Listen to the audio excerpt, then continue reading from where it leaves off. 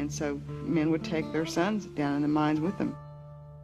In many cases, that was the only way a family could survive, to have several sons working in the mines. Come, all you young fellas, so young and so fine, seek not your fortune way down in the mine. It'll form. America drew a rich bounty out of the mountains. It was drawn by men with bone-weary labor, 12 hours in the hole, where you could be crushed in an instant, or else die slowly from the black lung. Daddy's knees was bleeding every night when he'd come home.